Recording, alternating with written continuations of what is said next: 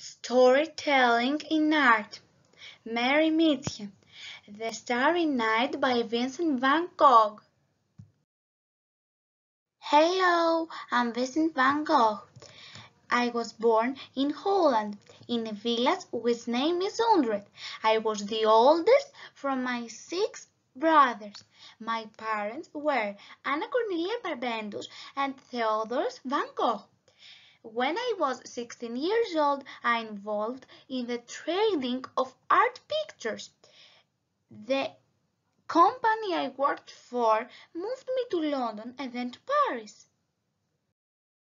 Unfortunately, I became famous after my death. My reputation began to grow in the early 20s. Today, my paintings are among the most expensive, and I am honored by a museum in my name, the Van Gogh Museum in Amsterdam.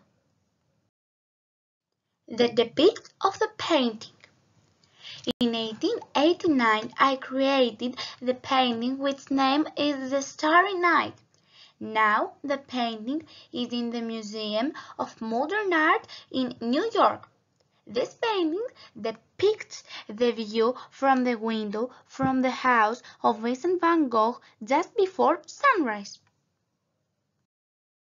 In this painting, we can see a town with houses and a church. At the background of my painting, we can see mountains and how I describe the air and the night. All the painting is based at curved lines, but at some parts of it I use straight lines.